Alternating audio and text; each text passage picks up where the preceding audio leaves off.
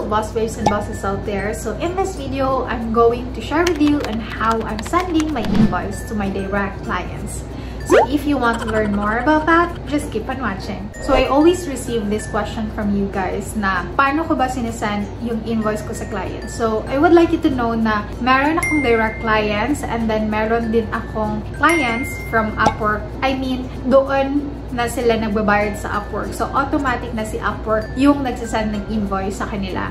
But for my direct clients, I will share to you kung paano ko siya ginagawa. But before I'm going to dive in, I would like to share what is an invoice. But I'm not gonna share with you the technical definition of it. I will just simplify it na lang. You can Google the technical definition of it, but sa simple definition nito, ito yung document na isisend mo kay client na malalaman niya yung breakdown niya sa overall na babayaran niya, when yung deadline, and the likes. So, I will also tackle with you mamaya kung ano yung ilalagay sa invoice and the likes. So, sinesend ko siya via email and I will also let you know why. Bakit via email? And then, maybe you are asking right now, when are you sending your invoice away? Is it before ba na mag-work ka or after mag-work ka? So, ito yung isi-share ko sa inyo. Before kasi, when I was starting pa sa freelance, before ako mag-i-invoice, I should make sure na natrabaho ko yung tinatrabaho ni client and then na-satisfied siya.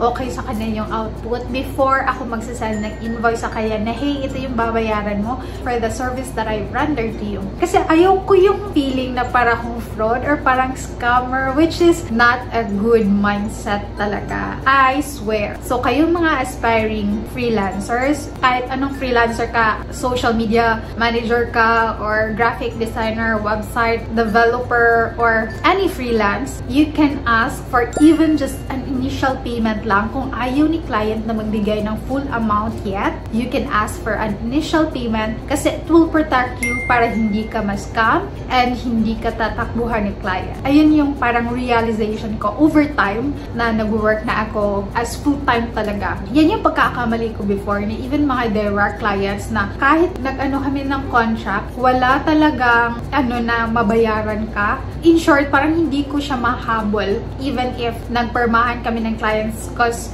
I don't want to pay for an attorney just to, the client, hey, hindi ako binayaran ng $100.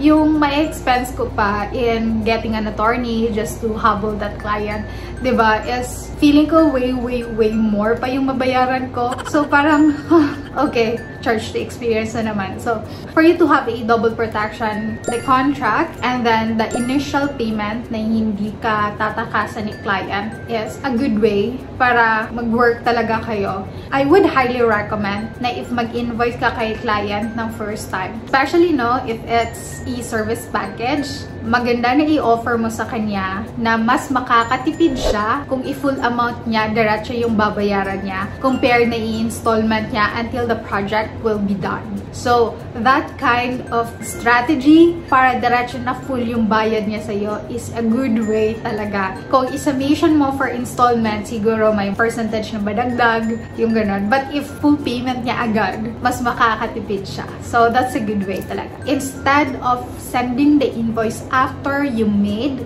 the service that you promised to your client, ask a payment first, kahit percentage lang, or pwedeng half, or pwedeng full. It's up to you. Pero yun nga yung technique ko na sinabi ko na pag i-full payment niya, walang dagdag. Pero pag i-installment niya, gusto niya na staggered, depende by milestone yung nyo. Pwede mong dagdagan mo para mas malaki-laki yung babayaran niya. Tapos makita niya yung breakdown. Pag i-monthly ko pala, ganito yung lahat yung babayaran ko. But, if babayaran ko whole quarter, ito na lang yung amount. So, parang mas maiinganyo siya ng babayaran na lang yung whole quarter compared sa parang installment every month. So, andito na tayo sa part na i-share ko sa inyo kung paano ko sinesend yung mga invoices ko sa clients ko. This is the first way that you can do it. Ito yung ginagawa ko before. First is to use the PayPal invoice. So, si PayPal, may feature talaga siya na pwede kang mag-invoice. But, nakita ko kasi na hindi talaga complete or hindi whole amount ng in-invoice ko yung ma-receive ko. So, I scrapped that. Literally, before ko na to ginagawa, hindi na to siya ngayon. The reason na hindi ko na ginamit ang PayPal before kasi hindi whole amount yung marireceive ko. And mas bababa kasi talaga yung PayPal conversion. That's why I changed to another payment method na lang for my direct clients. The next way to invoice your client is through Payoneer Invoice. So, kung si PayPal meron siyang feature to invoice, si Payoneer din meron din siyang feature na the same kay PayPal na pwede kang maka-invoice using their own platform. As usual, the same pa rin pala na meron talagang transaction fee. I think ganyan talaga siya. I cannot remember anymore kung how much percentage yung nakakaltas for the transaction fee. Pero in short, hindi ko talaga nakukuha yung full amount. What I like lang compared to PayPal and Payoneer is that mas mataas si Payoneer ng konti sa conversion rate compared kay PayPal. Parang naging okay na lang kasi mas mataas siya ng conversion until na-discover ko si TransferWise. Which leads me to my third suggestion kung paano ka maka-invoice kay client. So, si Wise.com or TransferWise, meron silang downloadable na document. Pwedeng Word, pwedeng Excel, or pwedeng PDF. So, it's up to you kung saan yung gusto mo. You can manually edit it and send it to your client. Their template is good. Very simple lang. You can use that one. All of the links, all of the ilalagay ko lang sa baba para ma-access mo yung mga links na sinasabi ko. Pero yung ginagawa ko ngayon, I'm using TransferWise, but doon ako gumagamit ng template sa Canva. So, if you still don't have any account sa Canva, you can click the link again sa baba, create an account from there. Pero kung meron na, you can just log in directly and search invoice template. Madami doong masasuggest ng mga templates ni Canva para ma-use mo for your client. The reason why na mas ginagamit ko si TransferWise is that mataas yung conversion rate niya compared to Payoneer and PayPal. That's what I really like about it. And aside from that is automatic na siya na sa bangko ko talaga mapapadala. So, wala nang transaction fee from another platform to my bank. Bale, diretso na siya sa bangko. So, yan yung nagustuhan ko sa TransferWise. But still, you have to indicate kay client na I'm adding ganito na dollars for the transaction fee since hindi siya full amount na nare-receive ko yung dapat talaga na napagkasundoan natin na amount, yung ganon.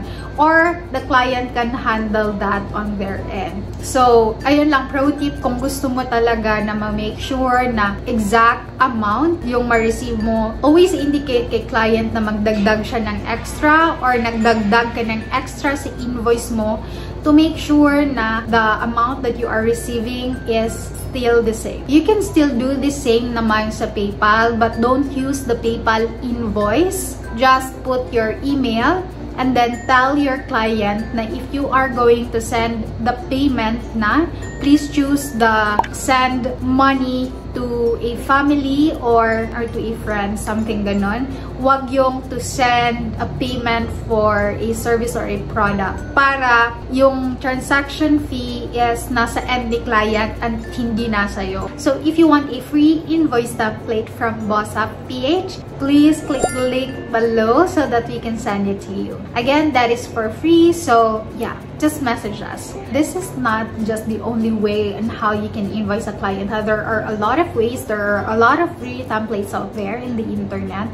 But, ang sinishare ko lang sa'yo, ito yung mga na-try ko as a freelancer na gamitin. And the last one that I'm going to share is through Upwork. If you have a direct client and you want to increase the earnings of your Upwork account, pwede kang mag-invoice through Upwork. And again, just the downside of it is that meron talaga silang transaction fee na kukunin from that. Ang makakagawa or ang meron lang feature nito is yung mga rising freelancers lang and mga top-rated freelancers. So, ayun lang yung downside niya. I really hope that this video helps you because always ko talaga ito na-receive na question kung paano ako mag-send ng invoice. So, yeah, before I'm going to end this video, I would like to flex the works of my boss babes and bosses inside your group. Check this out.